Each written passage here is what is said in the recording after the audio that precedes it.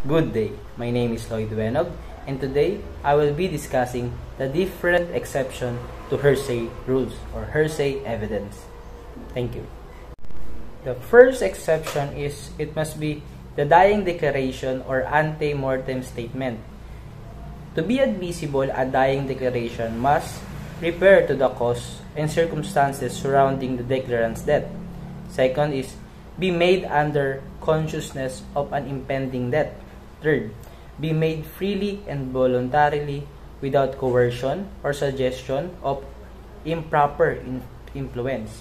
Fourth is be offered in a criminal case in which the death of the declarant is the subject on inquiry. Lastly, is have been made by a declarant competent to testify as a witness had that person been called to testify. The second exception is the declaration is against interest. So, ito yung ibig sabihin is the declarant is dead or unable to testify. Second, the declaration relates to a fact against the interests of the declarant. Third, at the time he made the declaration, the declarant was aware that the same was contrary to his aforesaid interest, and the declarant had no motive to falsify and believe such declaration to be true. For the third exception is the declaration against pedigree. The declarant is dead or unable to testify. The declaration relates to the pedigree of another person. The declarant is related by birth or by marriage to the person whose pedigree is in question, and such relationship is shown by evidence other than such act or declaration, and the act or declaration was made prior to the controversy.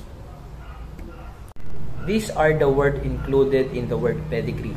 First is relationship, family genealogy, birth, marriage, death, the dates when the places where these facts occurred, the names of the relatives, and the facts of family history intimately connected with pedigree.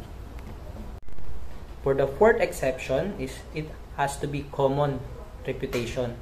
The reputation refers to a matter of public or general interest more than 30 years old. Marriage or moral character. Second is the reputation or tradition was formed before the controversy.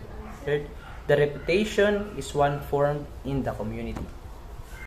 For the last exception to hearsay rules, it has to be parts of the res gestae.